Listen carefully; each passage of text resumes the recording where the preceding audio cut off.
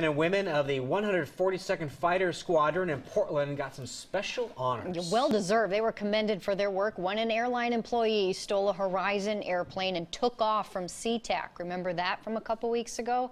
Our Eileen Park joins us now to explain. Eileen? Jennifer, they were honored by General Terrence O'Shaughnessy, the commander of the North American Aerospace Defense Command, also known as NORAD. He flew out to PDX today to greet them and present them with commemorative coins for their work in helping to defuse that chaotic situation August 10th when the Horizon Air Q400 was stolen and doing large loops and other dangerous maneuvers. Well, 2 F-15 planes were launched from here in Portland, and the pilots were told to fly supersonic to get to the plane as soon as possible. Well, the plane eventually crashed while the fighters were working to redirect that plane over the Pacific Ocean.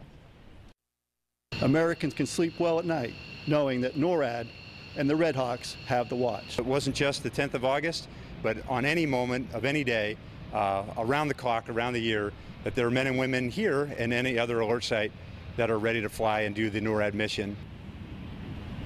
Well, since 9/11, I learned NORAD had more than 1,800 missions where they scrambled to intercept planes. The kind of missions and heroes we don't often hear about, but are patrolling our skies 24/7 to make sure that we're all safe. Dan?